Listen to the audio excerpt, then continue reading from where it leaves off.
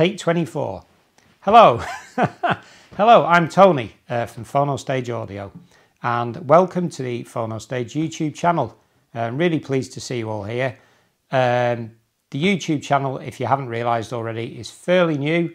We haven't got that many videos on at this time, but we're adding more all the time. I am doing reviews right now, and I've got a number of different video reviews planned. So if you like what we've done so far and you'd like to see more of it, please like and subscribe and share our videos, subscribe to our channel, help us to forge our direction in the hi-fi world with your comments and your suggestions maybe as to what you might like to hear and all that kind of stuff. I can't believe it, the phone has gone off. Hello. I'm making a video and you're on it.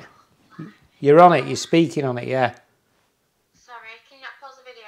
No, I'm on take 24. Oh, okay. I'll leave you to it. Okay then. Is it urgent? What? Is it urgent? No. No? Okay. No urgency. Alright, bye. Alright, thanks, bye.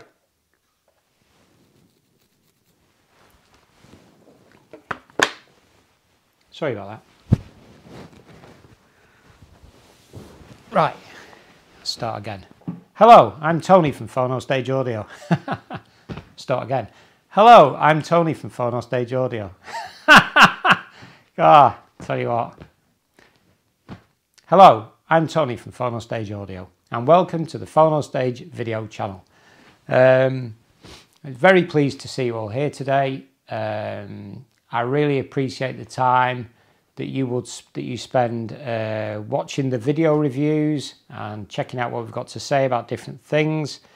I'm keen to do more video reviews of things, you know, some of the equipment that we've got here, some of the things that we've been promised. I'd like to get through the exposure range, which I love, the Graham Proprius mono blocks, which we've been asked for a review of, various different speakers that we've got scattered around the place. So stick with us, please.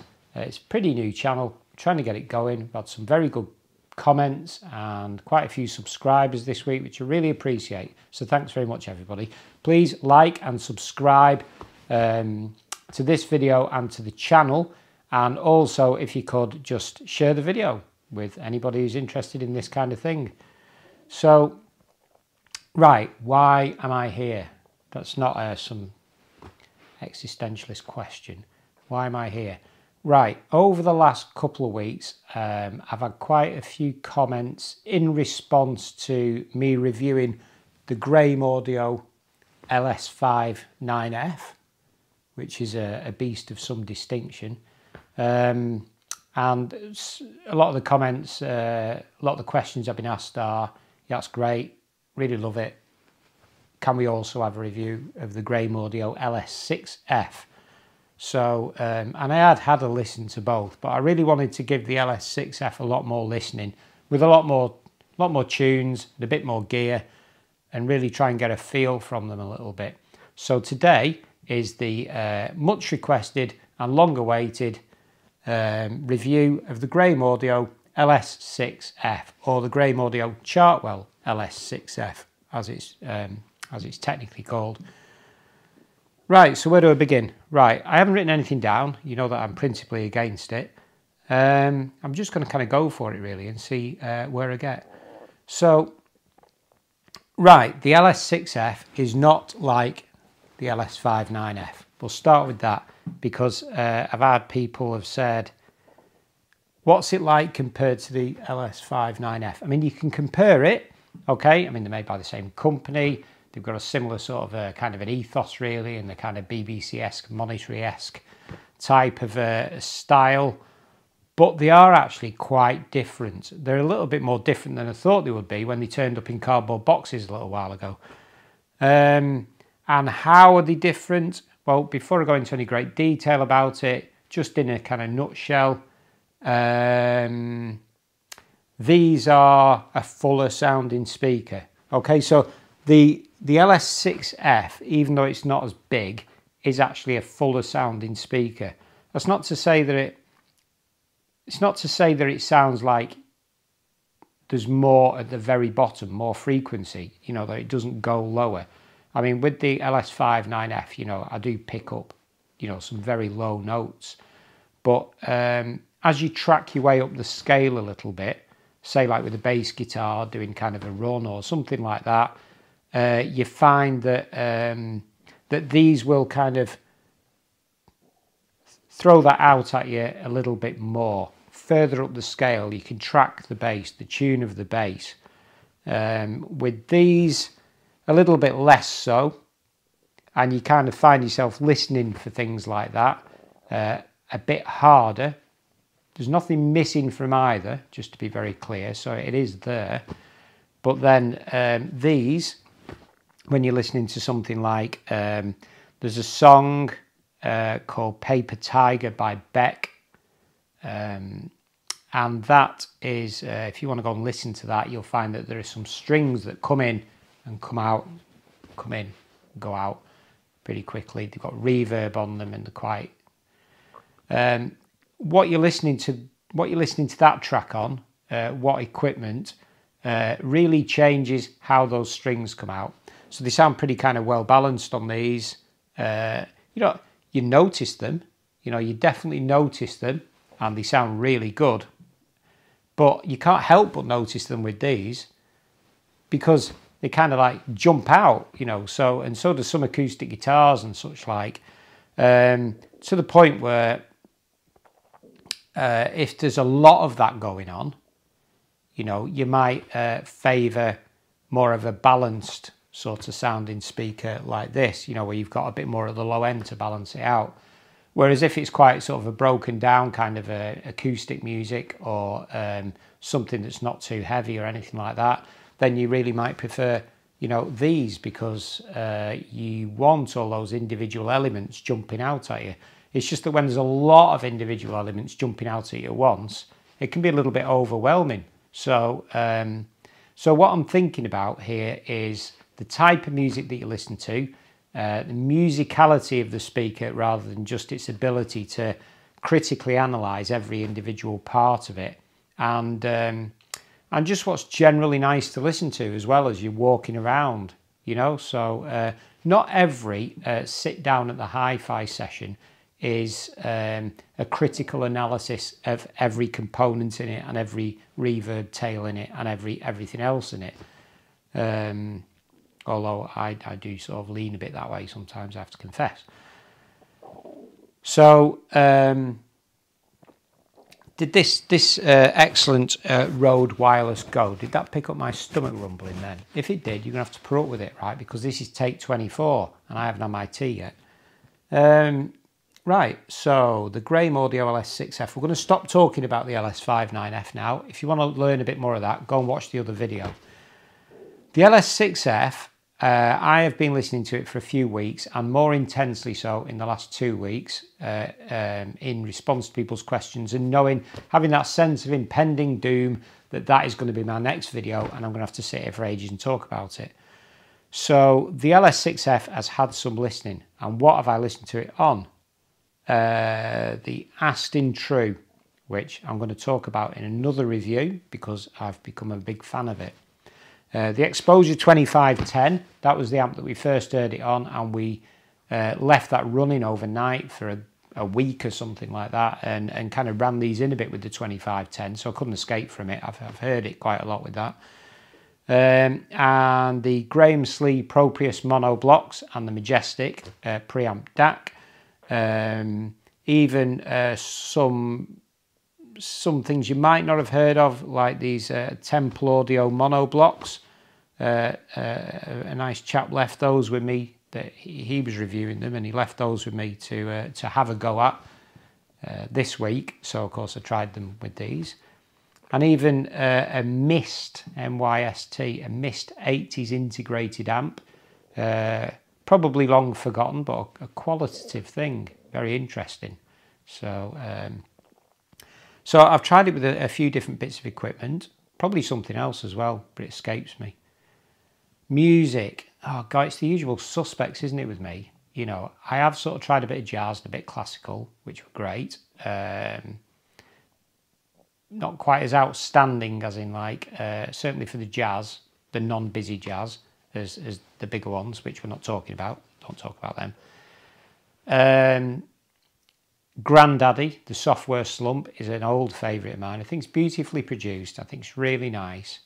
And I want to talk a bit about how these behave in minor at the dial of view. So if you know that song, I hope you do. If you don't know it, I suggest you listen to it. It's a great song. So Grandaddy, Beck, as I already said. The Flaming Lips, because the synths, big synths, quite bassy synths, you know, you can sort of like, you can get away with that better on these than on those, which we're not talking about. What else? I can't remember. Radiohead, yeah, Radiohead. The Who. Oh, to be honest, there's been all sorts really. So, and I can't remember them all, but I know which ones particularly stand out to me. So, in summary, the Graham Audio Chartwell LS6F, floor standing version of the LS6, which is a very well respected stand mounting speaker, has become just about my favourite speaker. I could honestly say, until I next say it, if I've heard something else that's trumped it. I'll listen to these. I'm a fan of totem speakers. Okay, so we don't deal with totem speakers here, you know, or anything like that, you know that. But I'm a big fan of totem speakers, and one of my favourite speakers is the Totem Hawks, which I have a pair. I'm looking at them now, square in the eye. I like one of my other favourite speakers is the Spender BC1, which is an old speaker, and I've had lots of pairs of those, some more mismatched than others, but they're all beautiful in their own way. Even when the cabinets have got cup rings all over them, I just like them. You know, they're like a rescued untidy dog. They're very, very, very beautiful speakers to listen to. And I really love these speakers and a few others, but I can honestly say that my favourite listen at the moment, because it seems to do a bit of all those things, the precision and the lovely natural trebly gorgeousness of the totems and that kind of full sound and the mid-range of the Spenders and all that stuff, it just seems to do it all really well. It's such a well-balanced sound. It's kind of fuller, it's a bit beefier sounding and a bit bassier than the other Graham Audio speakers I've heard so far, but not at the expense of clarity. You know, you've also, and there's also the filter switch here, the little where you can actually knock it up +1 and +2, which I have also tried. And that can be useful for when you change the balance of an amplifier. So say going from the Graham sleeves, which are quite, they're quite bright and dynamic sounding, and then the Aston True is quite warm and kind of sexy sounding. And you could, if you wanted to, knock it up to a 1 with the Aston True, and you do get a more information out of it. So at the very top end. So obviously that is there, present in the Aston True. You can't make it. You can't make it up. This isn't some kind of fictitious, you know, music making switch. If it doesn't exist in the first place, you're not going to hear it. So it's not a qualitative reflection on any particular amplifier. You can just adjust it a little bit to tune your ears to a sound that you prefer.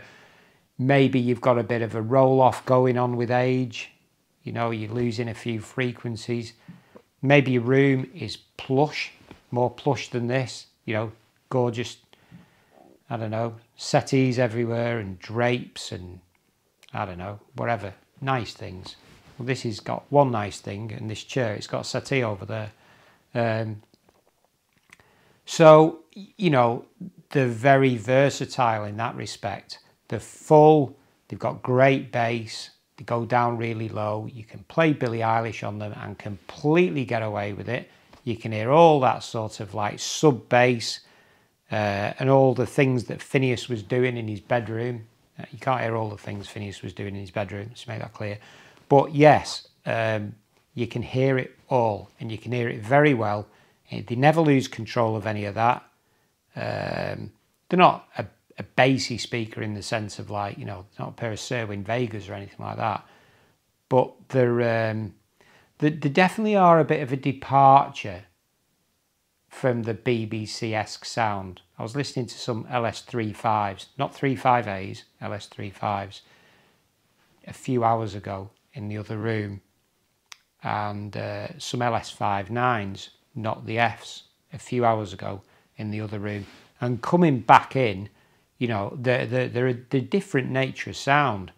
And when you listen, kind of like when your ears are recalibrated to there being a fuller sound and more bass and all that sort of stuff, you realise that the mids and the treble that the other ones are so famous for is there as well.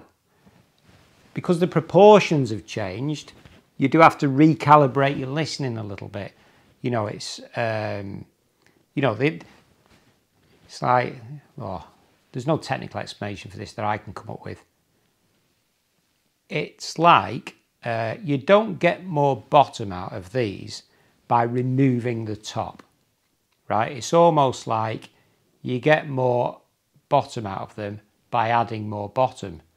So now that may or may not make any sense whatsoever. But when you conjure things up in your mind, when you come up with a way of describing something that matches what your head is perceiving, that's the best I can do under pressure. So have a listen to Minor at the Dial of You, okay, for me, if you can. I've been streaming it here on HD. And in that, the song is great. It develops further and further and further. And in the extreme left and the extreme right, you start to get kind of acoustic guitars coming in. And it's a full sweeping sound to the track. There are synths which sound full bodied. They don't just sound kind of like they've already been, you know, swept and they're up at the higher registers, you know, like of the frequencies. You hear the full synth, you know, you hear the kind of the low resonances and you hear the high resonances, and you can really track those filter sweeps all the way through.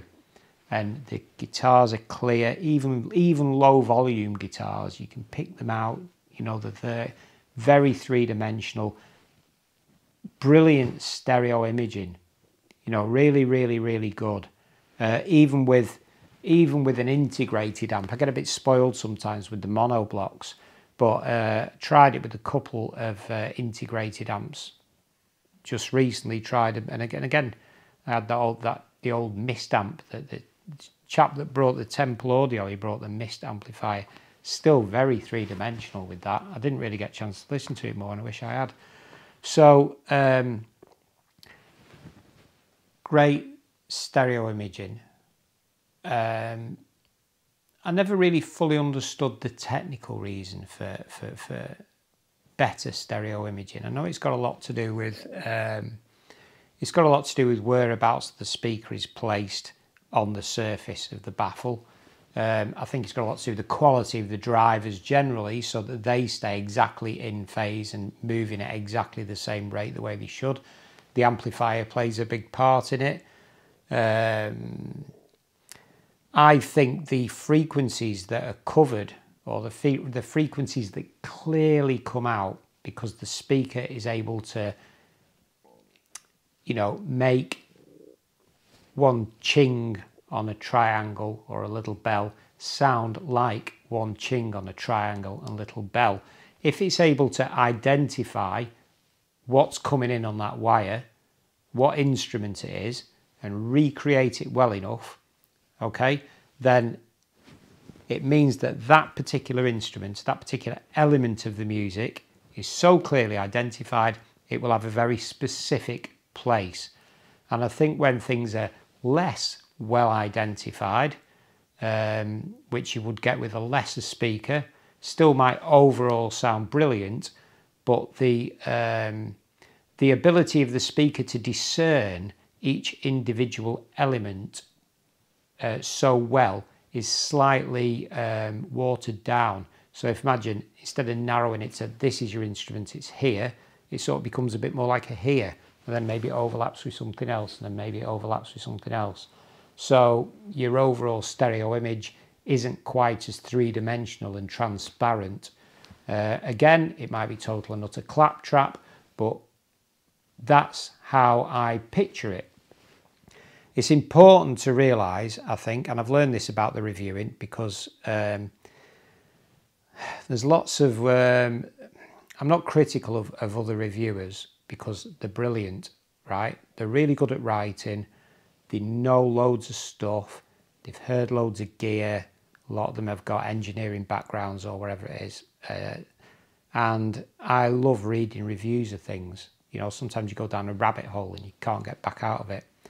Well, my way of articulating things is not to be too much like that. I just find that I'm not too much like that, because a lot of the people that are wanting to buy something like this, or want to hear trying to imagine what something like this sounds like, kind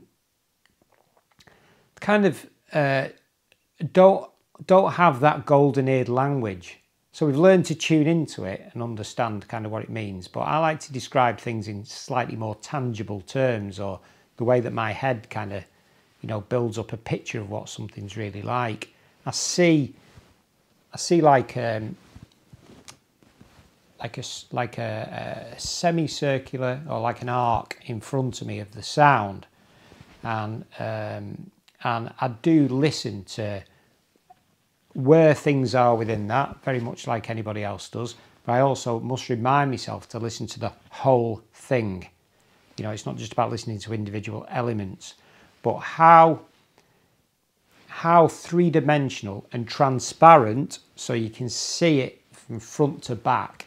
You know, instruments don't seem to just appear on a flat plane. They seem to have some kind of height and depth to them. And I think I read somewhere once that creating that, the depth of instruments has a lot to do with production techniques, about how reverb is managed and things like that.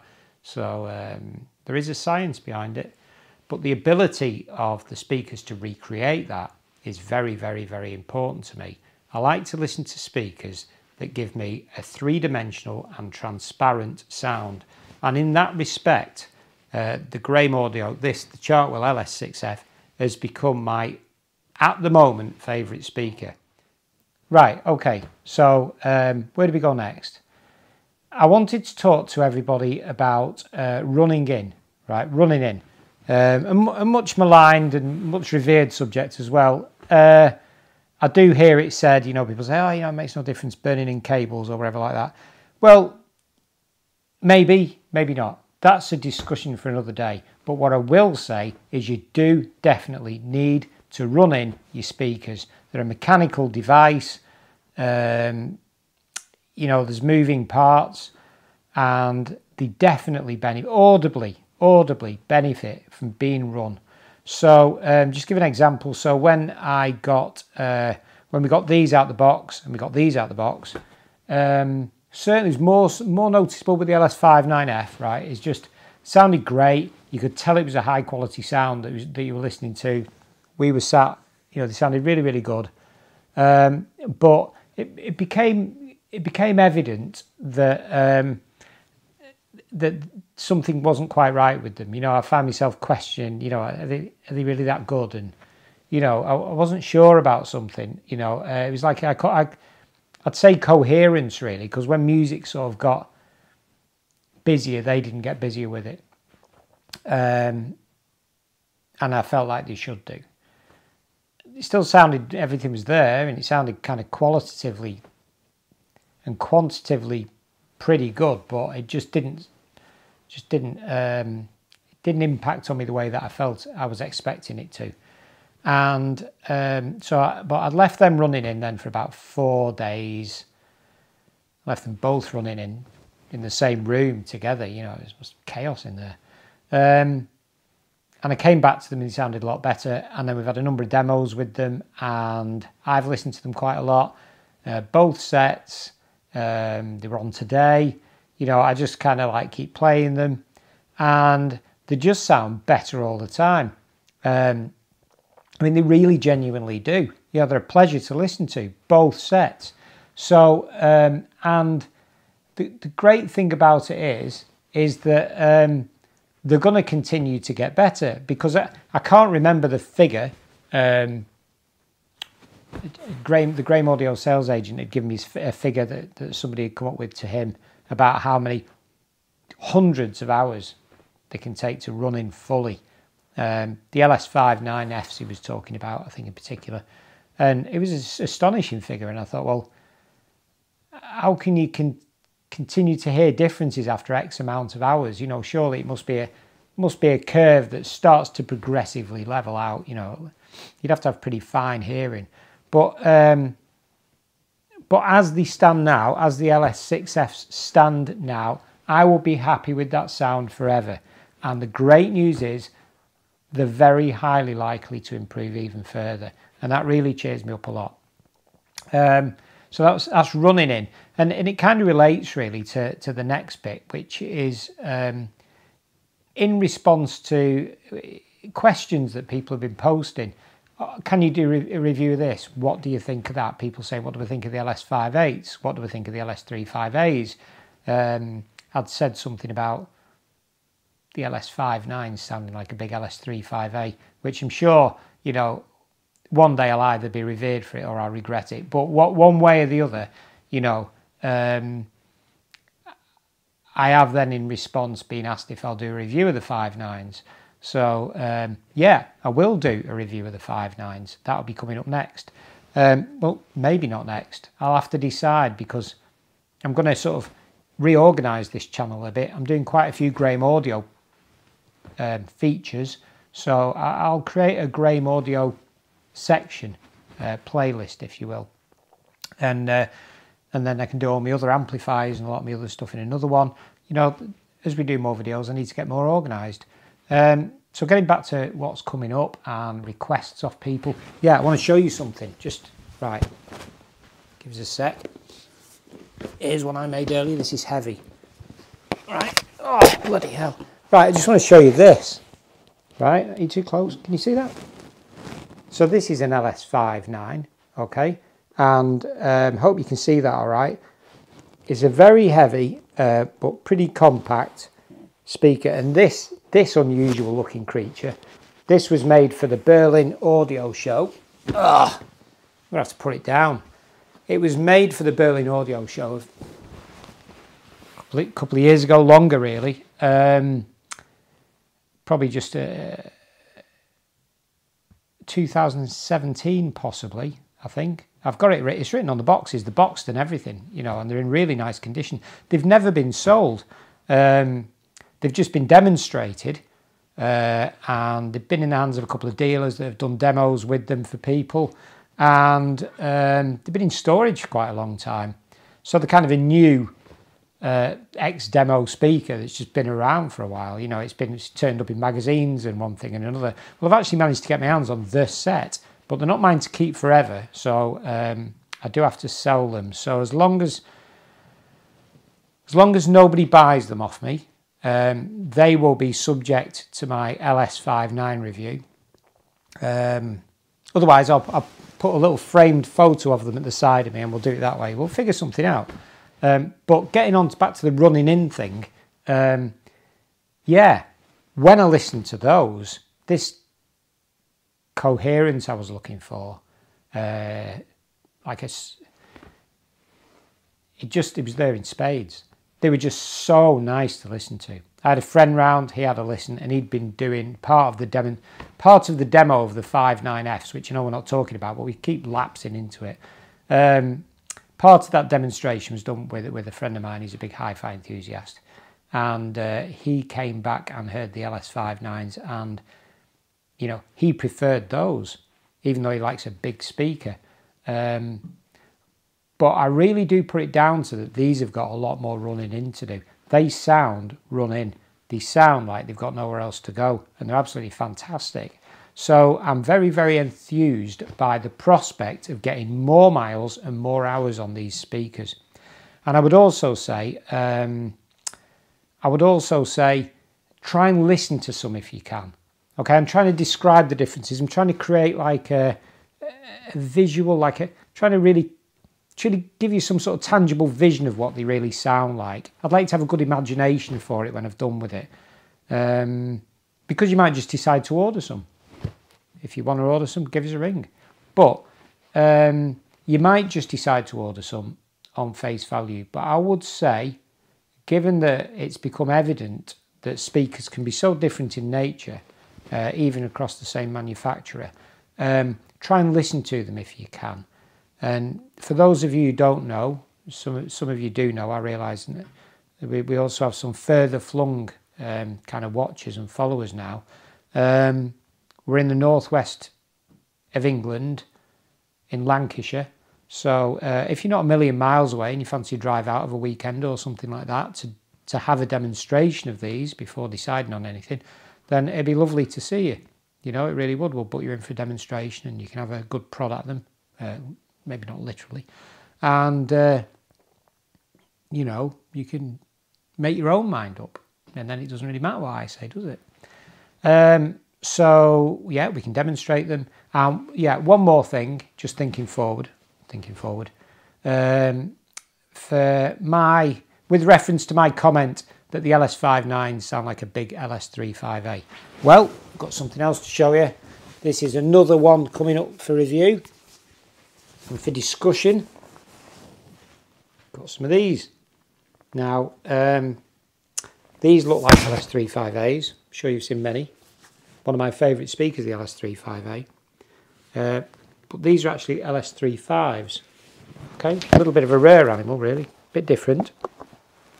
Aren't they beautiful? Can you see that? So they're coming up. So if the LS59s do sound anything like a large LS35A, then we'll know about it, won't we? And then just one final point, I would say, going back to what I said at the beginning about them being a well-rounded speaker, I have learned that there is nothing, they don't leave me wishing for anything, and they don't leave me having to be forgiving of anything. You know, like we have this kind of forgiving hi-fi nature. It works like this, right? So you get a pair of LS35As and you absolutely love them and they become one of your favourite speakers, get them at close quarters. We forgive them, don't we? We think, oh, we know they've not got any bass. I know that I can't hear, there's something there I can't hear, but I don't mind because I love them. I love the mid-range, I love this, I love that. So when we love something dearly enough, you know, we focus more on the strengths and forgive the foibles or the absences or wherever it is, you know, the other stuff going on. Well, in my relationship with the LS6Fs, I really just don't think I've got very much at all. I can't think of anything obvious to forgive, you know, or to ignore, or to focus just more on the strengths. I mean, for me personally, I think they're just about perfect for my tastes. The LS59F, I think, is a perfect sounding speaker in many ways. For my taste, I would select more carefully the music I listen to on the LS59Fs, whereas with these I would play anything on them and I wouldn't care. It would sound nice. So, and that's very much the case with anything in life. You know, like a Ferrari isn't going to go particularly well, I don't know, off-road, or, you know, like a Lamborghini is clumsy in close quarters in the city. You know, so it's like when things get really quite specialised, it does kind of limit the flexibility a little bit. I think that's where I'm trying to go with it. So, I mean, so that is it for me for now. Looking forward to doing the next review. Please like and subscribe, and then you know what is coming up, and share the videos. This is a new YouTube channel. I'm doing this kind of because I love it so much. Yeah, it is. It's not a thankless task for me, this. You know, I could sit and do shiny white background, crispy reviews of products and say this is our store and all the other stuff. But I also be reviewing my own stuff, and people are lending me stuff that I'm going to be doing reviews of. So yeah, you know, this is just about me being terribly into hi-fi stuff and wanting to share my vision of it with you, because I believe that that I've developed one over the years. So let us know what you think about the video, and let us know what else you might like to hear, if you've seen anything dotted around our place. And if you have any questions about the LS6Fs or any of the things that we've reviewed. And I look forward to seeing you next time. Thank you very, very much indeed.